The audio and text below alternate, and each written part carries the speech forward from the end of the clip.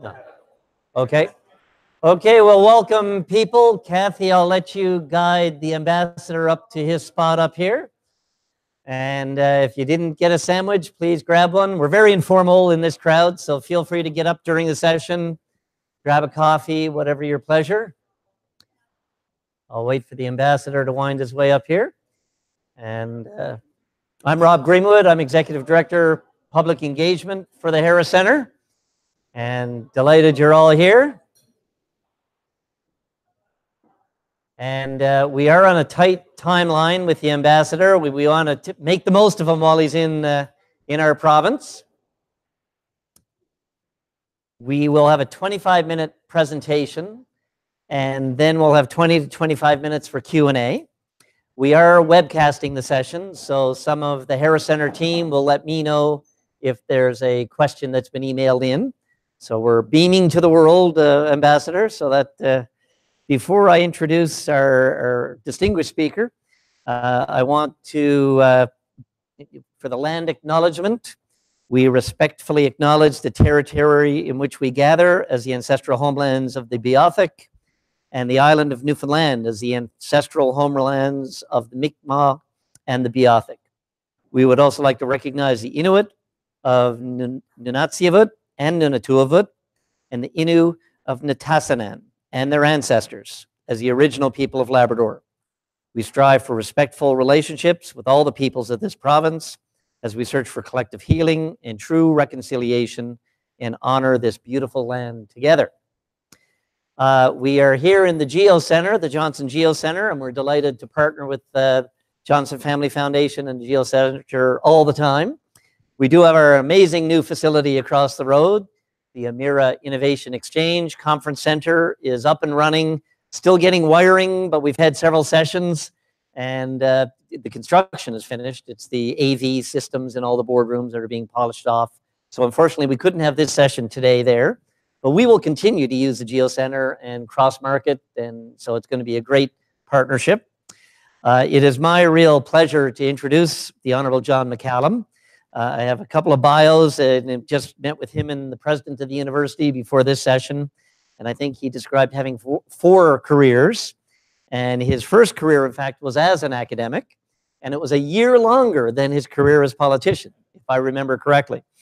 And I mentioned to him how I did my master's at York University and did a lot on Canadian political economy. And his PhD thesis was published, and this isn't in his bio. I did not Google it, but a book called, it was published later as a book called Unequal Beginnings, and it compared the industrialization of Southern Ontario and Southern Quebec, if I remember correctly. And I think it had the line in it, the tariff of bad roads, but you didn't remember that, so I have to go back and check. But I thought that was a great line and a really important book for me when I was doing my work in Canadian political economy. So I knew you long before you were as famous as you are now. Ambassador of Canada to the People's Republic of China is his latest assignment. Former Member of Parliament for Markham, Ontario, served in 6 ministerial portfolios, including national defense and immigration, refugees, and citizenship. He led the Government of Canada's initiative to welcome over 40,000 Syrian refugees to Canada. He nominated Nelson Mandela as an honorary Canadian citizen.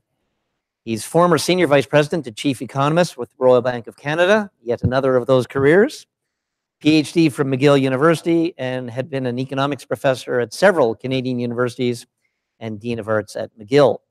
So it's our great honor for the Harris Center to welcome John McCallum. He's managed to get a little bit of lunch in. And please take the podium, and we look forward to your presentation. When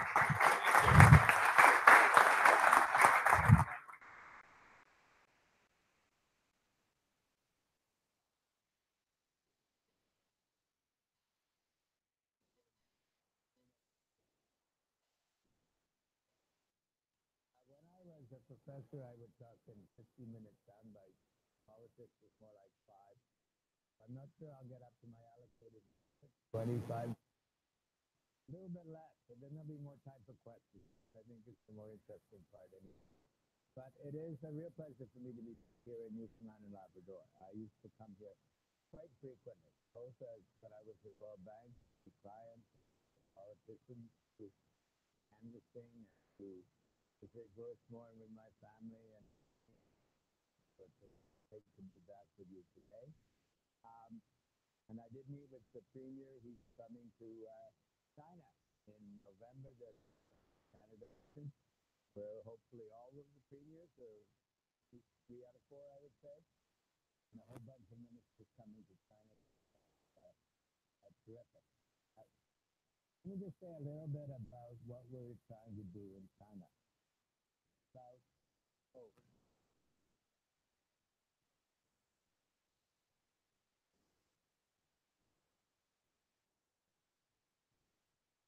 You were muted. There we go.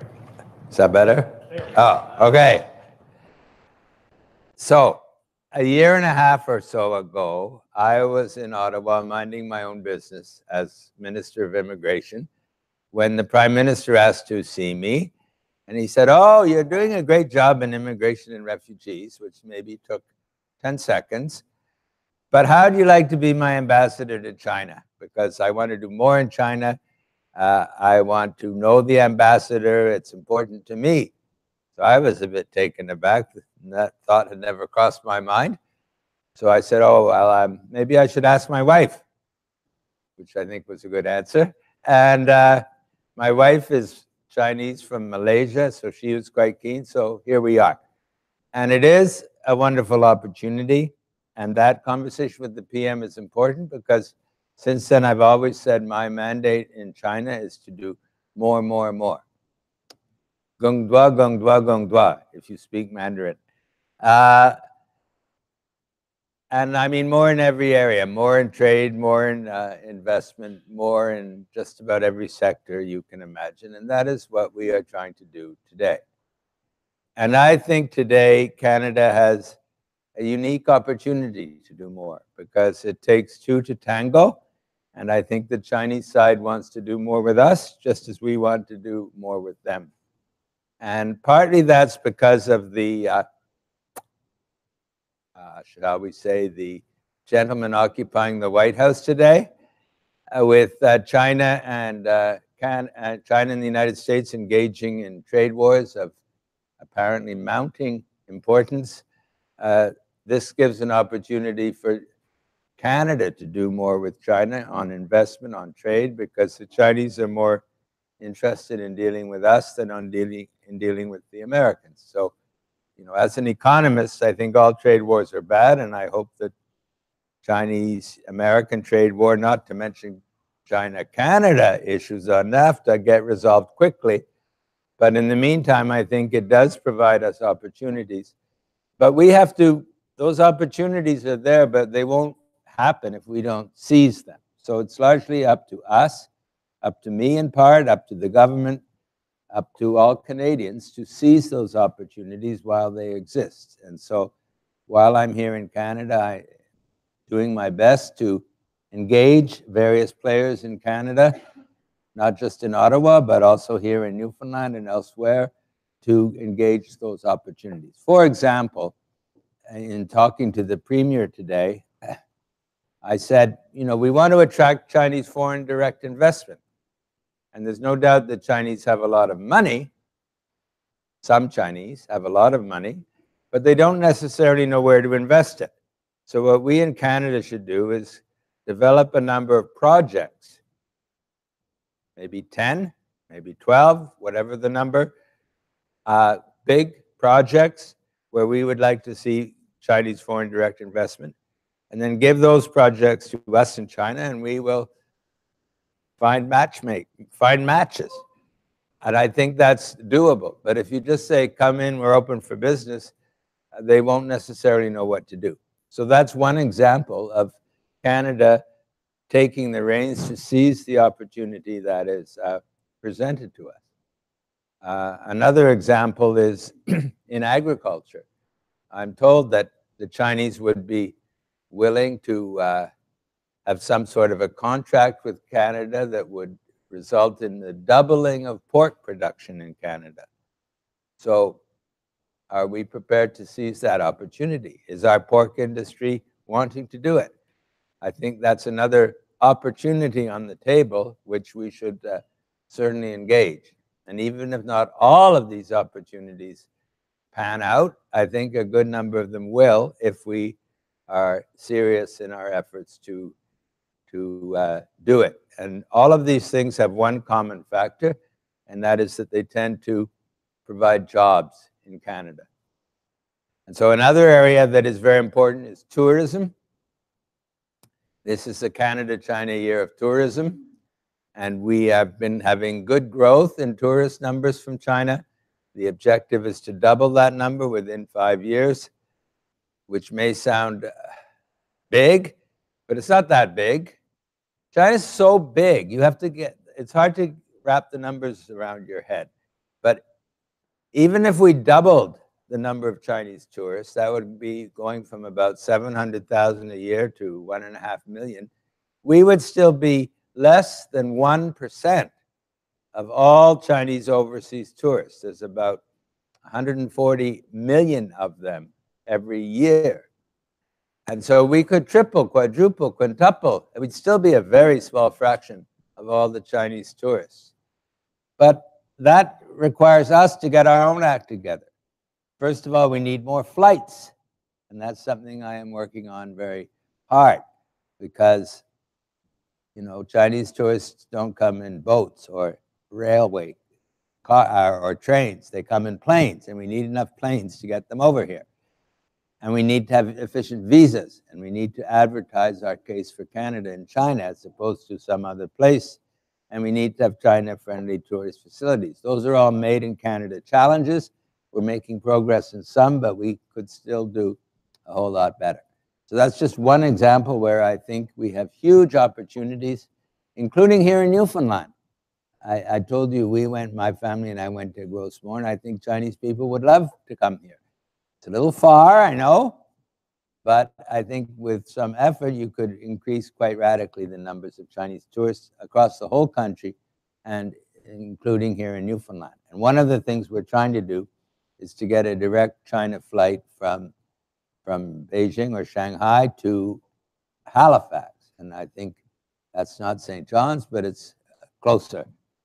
And so I think that's one thing that would help, and the 4 Atlantic premiers are united on that objective. So education is another area which is probably the longest standing. I just had a good meeting with the president of Memorial University, and he's going to be in China, and he is very active already in China and wants to become more so, especially in oceanographic areas. And so we will certainly work closely with the university. We also are pushing very much environment and climate change. One of the implications of Donald Trump is that the US is no longer a part of the Paris Agreement. So as a consequence, Canada is working much more closely with China than would otherwise be the case on environment and on climate change. We have a leaders' agreement on those issues. Leaders' agreement might sound innocuous and unimportant here in Canada, but I can tell you in China it's important, because if you tell the Chinese lower levels of government, oh, we have a leaders' agreement with your leader and our leader, they kind of snap to attention and pay more attention. So that is promoting good cooperation in climate change and clean growth and clean tech industries. I should also say that we don't agree with China on everything. We're wanting to do more with China, but there are obviously some areas, including human rights, including the treatment of Uyghurs, the Muslims in Western China, with which Canada disagrees strongly.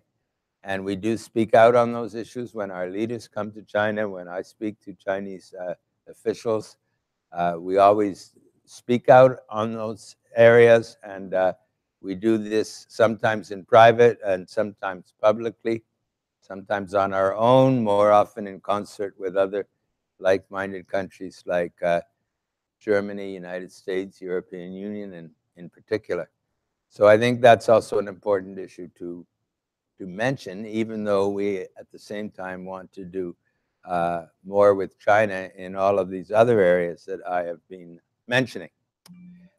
People-to-people ties are important in the China-Canada relation. I think one advantage we have as a country dealing with China is that we do have quite a long period of friendship between Canada and China.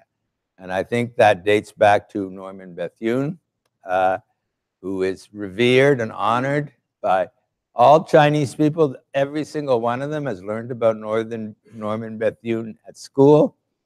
And so his name is known by all. More recently, we had Pierre Trudeau, early diplomatic recognition of China in 1970. So 2020 will be the 50th anniversary, and we will mark that in various ways.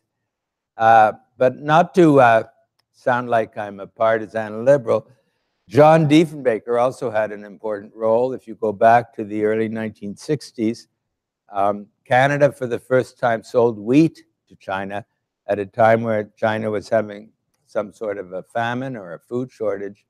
And at the time, this was controversial because we were in the middle of the Cold War. And so I think because of these incidents and others, we have built up a strong friendship with China, which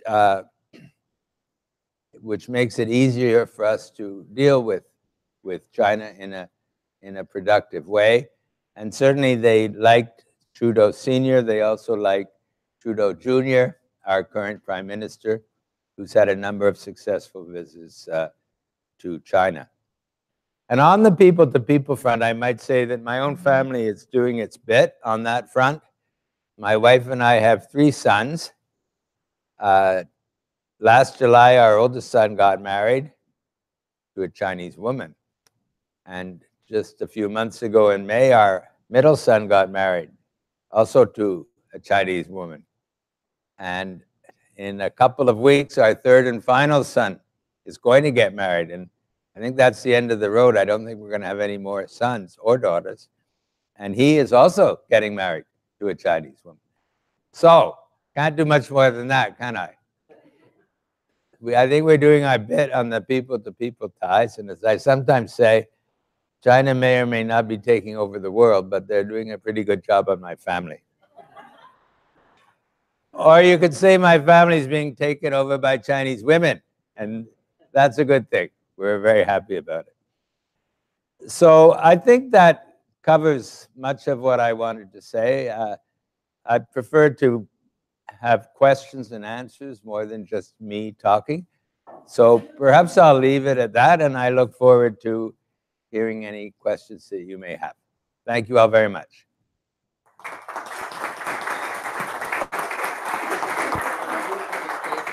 Yeah. Thank you very much, Ambassador. And as he promised, he delivered short remarks so that we can maximize the Q&A. And we have a superb cross-section of folks here from our province. We have our former chair of the Harris Center Advisory Board, Dr. Hilary Rodriguez. So great to see Hilary here again. And a real mix of people from municipal, industry, provincial, federal. So you've got a great cross-section, community organizations. So we are webcasting, and my staff will let me know when we have an emailed question. We have a mic that we will bring to you so that you can be heard through the webcast. And we always joke, I don't need a mic, but for these things I do. And please introduce yourself and make your statement or comments, and we'll have some dialogue. And I'll keep track of hands, as I always do in these events. So don't be shy. Who would like to have the first question or comment? Just right over here, we'll get the mic to you, and you can introduce yourself when you get the mic. I'm Bonnie Bellick. I'm a reporter with Newfoundland and Labrador.com. I know in April you were in China with our Minister Cody and a representative of Alderon. I just wanted to see what your impression was of those meetings about our clean iron ore and what their impressions were of it as well. Well, we had really good meetings there, and we put the parties together. I don't know what the outcome was. tell you the truth. All I know is that it was good to see my old colleague, Siobhan Cody, and we put the parties together. They had a conversation. They then had further discussions. Where it stands now, I'm not quite sure. Okay. Other comments, questions? Oh, we're going to make, we have two mics, so. Thank you. Hi, my name is Jamie Lewis. I'm a filmmaker, both commercial and drama. I'm just wondering, I caught it earlier because I was thinking about this, where you said the people-to-people element, and then you brought it up afterwards. My little boys are a little too young for me to think about them getting married at this point, but it's more the people-to-people thing. You know, we look at Canada these days, and for a long time, and in order to do business in Canada, especially out in some of the provinces, it seems like more and more there's going to be some government involvement at some level. And I see this huge, vast hugeness of China. And I see it also as a place where there's huge government influence on everything. So if you're running medium to small, even sized businesses, and you want to do trade or relations with China, can there still be people-to-people involvement there? Or do you expect that you're going to go straight to the governmental level in China in order to get anything done? And is it possible to do relationships like you could in Canada with people-to-people and businesses, but they have enough influence or they understand the procedures to go through government and they do that end? How would it work in China? Okay, those are all very good questions, and it's more than one question in a way. I always say to Canadian business people or Canadian ministers coming to China, don't just come to China often. Because yes, the government is important in many areas, but it doesn't mean that if you're a small business, you necessarily have to deal with government yourself. The important thing is to establish relationships with your customers, your clients, or perhaps your business partner in China. And relationships are important everywhere, but nowhere are relationships more important than in China, or what they call guanxi, relationship. So if you come to China and meet somebody once, that's okay. You exchange business cards. The second time, you know a bit better. Third time, you're old friends. La Peño. So it's important to come often to establish these relationships, which are important as the foundation for business. So you don't necessarily need to get involved with government, depending on what the nature of your business is. Another tool, which I think is very important, is e-commerce. A lot of things can be done through e-commerce. And we had Jack Ma and Alibaba in Toronto to try to enlist more Canadian businesses to use e-commerce. We also deal with JD.com. So that is another vehicle that you can use. And the third thing I should mention is our trade commissioner service. We have more than 100 trade commissioners in, I believe now, 10 cities across China. So they are people to consult about business conditions, about relationships, about anything that you care to know about China. So I think there are a lot of vehicles to do this business, and you don't necessarily have to deal with the big government over there. And since you mentioned films and culture, I would say that another area which I think is extremely blossoming in China is our cultural relationship, because China has a burgeoning middle class.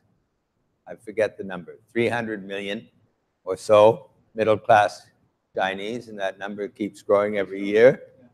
And they have tastes the same as our middle class, the same as we do. They want interesting tourist experiences. They want good food, clean, healthy food. They want interesting cultural experiences. And so I think in all of those areas, there's great opportunity for Canada. And Melanie Joly, who until recently was the culture minister, had a very, very successful trip to China in which they signed agreements with, I think, over $100 million. And she had a very broad cross-sectional delegation from different sides of culture with her, and established very good links with her minister. Cirque du Soleil is one example, which is very successful in China, and opening its first, its permanent place in Hangzhou next year, which is quite exciting, and I'm sure will be a great success. So I think there are great opportunities in the general area of culture. I'm actually going home today to go to meet a famous Chinese movie star at TIFF, to see the premiere of her movie called Baby, and then a reception afterwards. And so we're quite engaged on the cultural side, and I do think it's one of the more important areas for future growth. Other right here, Kathy. Hi, my name is Chan Soo Park. I'm a faculty member of business administration, Memorial University. I've been here 5 years, in Newfoundland. Originally, I'm ethnically from South Korea. I'm interested in establishing, the East Asia Business Unit in Memorial. I'm looking for some funding source or donor. I know a couple of such as Korea Research Foundation. They are funding for research regarding East Asia or APEC. I know a couple of Japanese foundation. So I don't know, China. So I need to pay my PhD student to the graduate student. I need the money. So I don't know how to I get those information in China. I also have a question to audience here. Any one working in government sector and foreign Canada affair or foreign affair and this, I'm looking for connection or some. I need your help to establish business unit specialized in East Asia. China, South Korea, Japan, and Taiwan. So my question is, I'd like to ask you, where can I get those funding source? And then to the audience here, if you are interested in, helping establishing East Asian Center Memorial, please let me know. Because I've been here I'm a new here in Newfoundland. Some Japanese investors would like to invest in Newfoundland. They have a limited information. They don't have any. Of course, they have Canada foreign affairs here, but they have a limited information to get the Newfoundland or some connection or this. So this one is to Mr. John Cannell. The other is for the audience here. Thank you. Okay, I certainly think it's a good idea to pursue this kind of inter-country research for Southeast Asia, Canada. But if you're asking me where you can get the money, I don't really know the answer to that question. What I can do is put you in touch with some of the people on my staff who may have ideas of people in China with whom you might wish to connect. But in terms of how you fund yourself, that's not really within my domain. Kathy, who organized this on behalf of the Harris Center, has contacts with the federal government, helped liaise with Ambassador McCallum. So we can certainly help connect you with them. And there's several people in the room who have lots of expertise and knowledge in that area. So I'd encourage them maybe at the end of the session to get together, but we also can help. Part of the Harris Center role is to broker connections. So we'd be happy to do that. Actually, that was a much more diplomatic answer than mine, and I'm supposed to be an ambassador. But yeah, I think if you can help provide connections to the places in Ottawa that provide the funding, I don't know directly what programs and so on, but I think they do exist.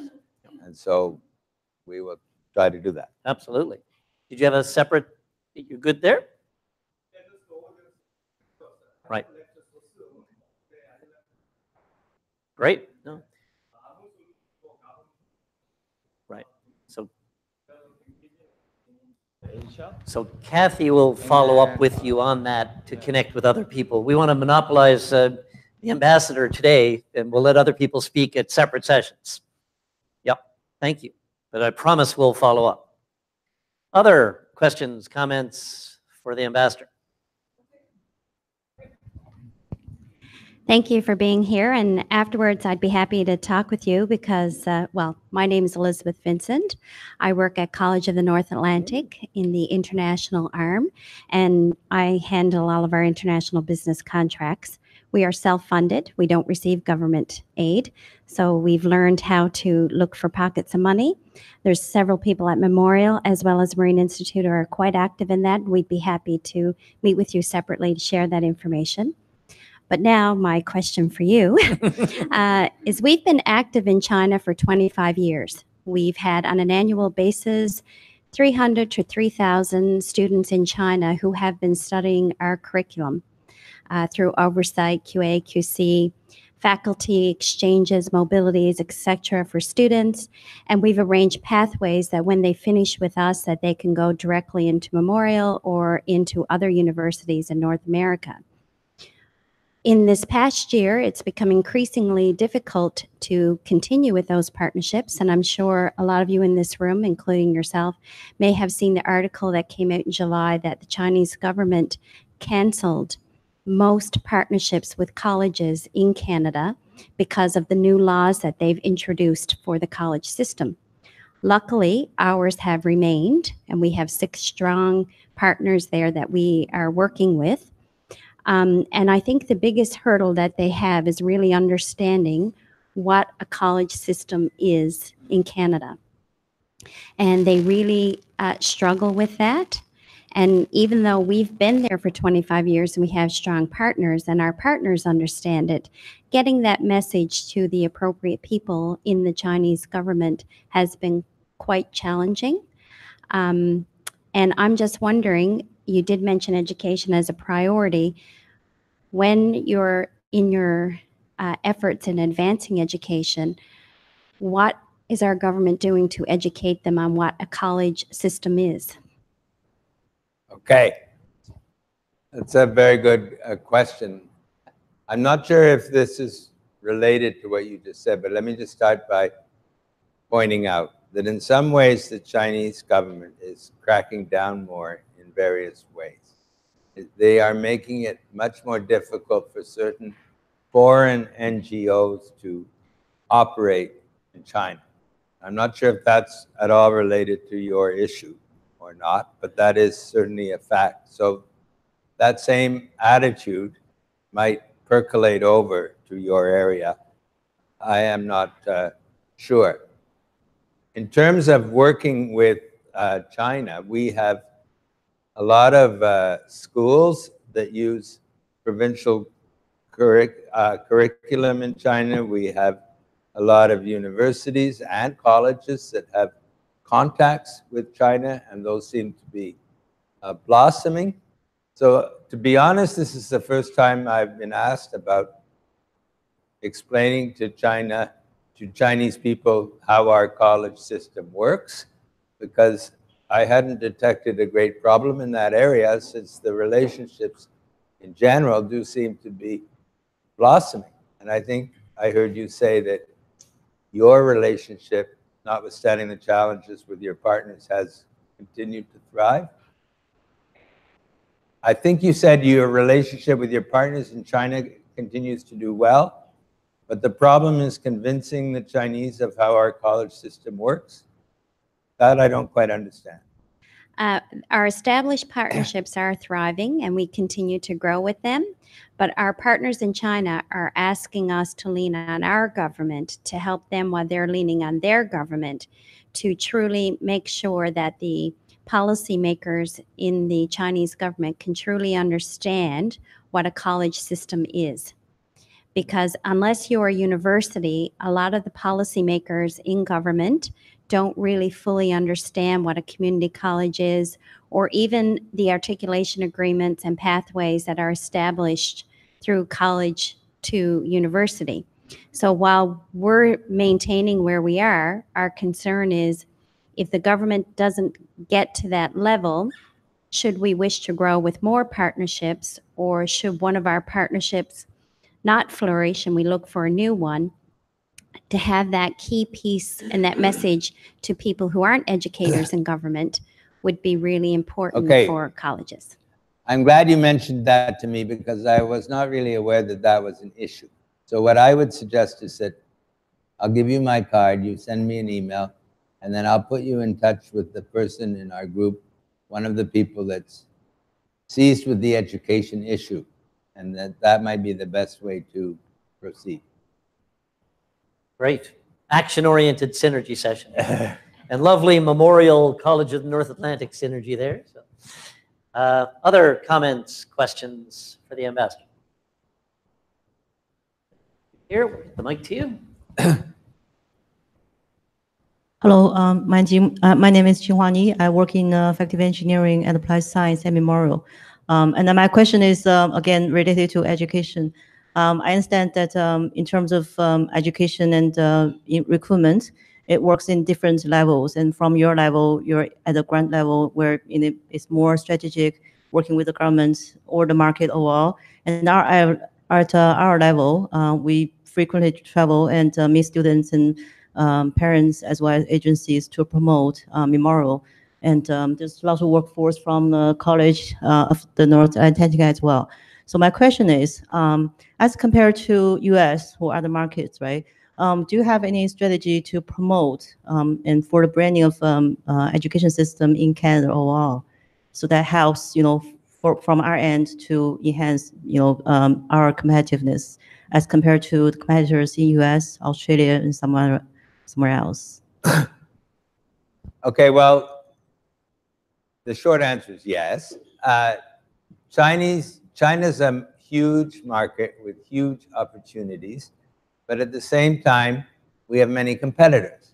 So that is true for tourism. As I said, right now we only have 1%, no, half of 1% of all Chinese overseas tourists. So we don't need a big percent, but we need bigger than we have. And we're in competition with France and UK and Japan and Thailand and US, everywhere. Same is true of education. There's a huge demand, and we are actually doing quite well in terms of how many Chinese students we are getting, but we're always in competition with other countries. And what do we do to promote it? Well, we facilitate the trips by your president, your university's president, many other university presidents and other leaders come to China, and we help to put them in touch with other people. But often they don't need us because they have their own relationships, and then they develop other relationships, so they do a good job on their own. If they do need us, we're there.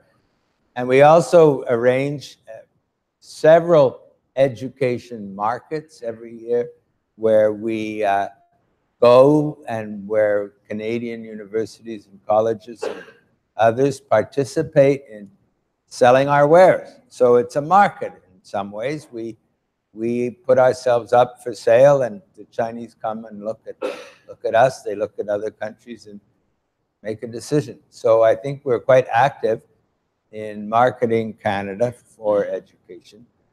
As Justin Trudeau likes to say, better is always possible. I think we're doing a decent job, but I think we could always do better. And just to give you one example, on tourism, I think we could do a lot better on tourism, on flights, on advertising, etc.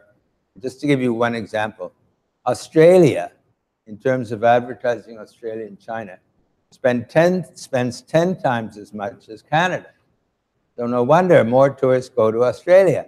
So I think we have to up our game in some of these areas. I'm not sure if we do need to up our game in education. I think we're working pretty hard there. Maybe, I'm sure we could do better. But certainly on tourism, we're being outspent by a factor of 10 to 1 by Australia.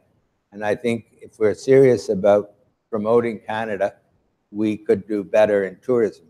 And I think, finally, there's a question of branding Canada. You know, the Chinese people know about Norman Bethune. But how much do they know about Canada other than that? So I think that to the extent they do know, Canada has a strong reputation for clean, healthy food, for beautiful places to visit. but not enough people know. And so there was a Branding Canada program, which the previous government canceled, which we're thinking of reestablishing.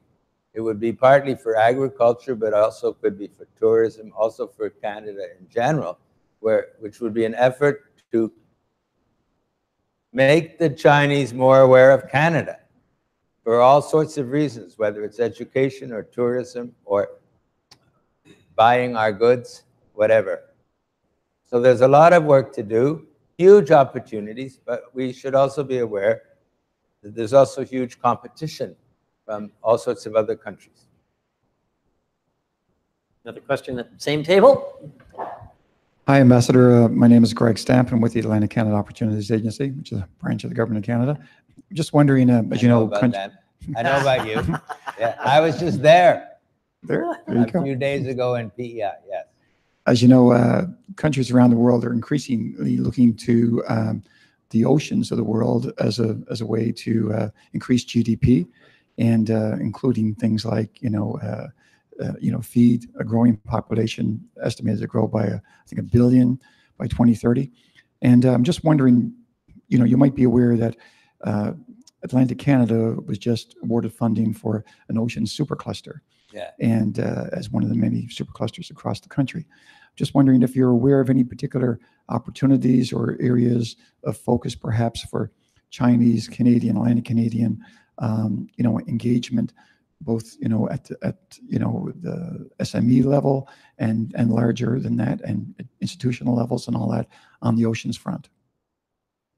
Well, I just had a conversation with the president of your university about that, and he's very keen on pursuing those things while in China. And I know that supercluster is important also to the premier I was talking to earlier today. So your own people from Newfoundland and Labrador, premier, university president, no doubt others, ministers, will be pursuing that while they are in China in November. Also, Navdeep Bains, the ISED minister, will be there.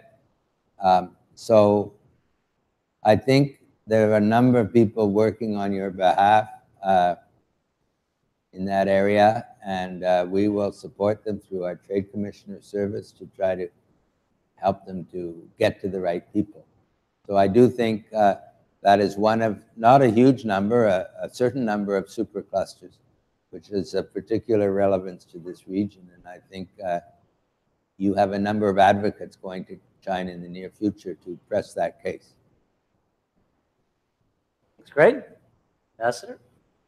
Yes, over on this side, we'll get the mic to you, sir, before you can introduce yourself too also, please. Sorry? Introduce yourself. Sorry. Larry Steffen with Pure Canadian Preserves. Coming back to your point about branding Canada, how should we be looking to support, participate in that effort? Design of labels. How else can we, how strong should we project an image of Canada? And what image is it we should be projecting? We happen to be dealing, considering products that will be made from our own indigenous wild berries, which we understand at this point. Blueberries particularly are much sought after in China because they are, we understand, becoming more aware of the health benefits. But coming back to Canada, how should we be participating in branding our products to tie in with the overall program of branding Canada? Okay, that's a good question to which I don't have a complete answer, because there's a lot of people in Ottawa right now talking about that very question, and there isn't a clear answer yet emerging. I think we need to talk to professionals who are professionally expert in branding. Now, I think what I can say is what I hear others say. I don't know if it's the best way to do it, but how we often advertise ourselves and what Chinese people know Canada for are things like, on the food front, that we have healthy food and we have clean food and we are reliable in terms of food And there have been a number of scandals in China involving baby milk, involving animal diseases of one kind or another. So they are very sensitive on the safety and sanitary conditions of their food. And that's reflected in their very tough regulatory system. But I think one way of branding Canada is our safety, our pristine healthiness, and that feeds off into the tourism side. I mean, we can advertise our Gross Mourne or Rocky Mountains or Niagara Falls. Those are more the traditional things that Chinese go to, but the Chinese are evolving. Some of them are interested in different things, like exciting cities, not just beautiful scenery. So there's a whole lot of different sides to Canada. And to be effective, I think it has to be pretty simple. You know, it can't be 101 different things. And I'm not a communication expert. So I think what we have to do is engage some professional expertise to come up with the best answer. But those are just some areas, some ideas I have heard, but I don't think we've come to the final answer to that yet. Great. I think we have time for one, if it's brief, maybe two more questions or comments. Already on your table. Distinguished gentleman at the back there, yes, sir. Ambassador Derek Butler with the Association of Seafood Producers, and not so much a question, but a thank you to yourself, the embassy, the trade commissioners, the network throughout China, the importance of the trade missions for expanding business opportunities in China. I want to underscore that for people. We've been selling seafood, as I've said, for 500 years, as long as we've been here. China is unique, and the importance of both the embassy, the trade commissioner service, the missions in building relationships, in touting the leaders part of agreements and relationships, the business meetings, the meetings that take place between the prime minister, ministers, and the president and respective ministers in China, very important in terms of media presence in China. And just wanted to say, for the sake of the room, the number one seafood product sold in China is Canadian shrimp in e-sales. The number one internet seafood sold is Canadian shrimp, which is pretty impressive. It tells you about the growth in the cold chain throughout China in just the last 10 or 15 years that we've been able to achieve that. And we do it through Canadian branding. Very important. Would love to talk to you about that. It's a large Canadian branding component to that. So thank you for your work. And I guess some of our members will be seeing you in China in November. Well, thank you. Well, as a former politician and currently ambassador, maybe that's a good question on which to end the session. So thank you. And I think seafood has been one of our biggest successes. But maybe there's time for one more. Yeah, we have time for one more. If someone has another, yep, gentleman here. Ross Hand. I'm a retired elementary teacher. And since retiring, I've been doing a fair bit of tutoring with Chinese students such as this from the university. And I've enjoyed it immensely. A problem that I see sometimes after they graduate, there's difficulty finding a job, especially here in Newfoundland. The opportunities are limited. I'm just wondering if there's much collaboration between government and business to make that process a little easier, because we are receiving some of the best students from China, and they could really be what's the right word? Benefit to our country, right? The other question is, what's your success with Chinese women? Yeah. My success from a family point of view, as I've just pointed out, is very high. I have 3 daughters-in-law now, or about to be 3, all Chinese. So I think I'm doing quite well on that front. And my wife is Chinese. And my granddaughter, my first grandchild, is 3/4 Chinese. So I don't think you can fault me on the Chinese front. Oh, my secret.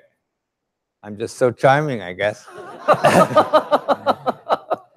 But on your question, you don't need to convince me.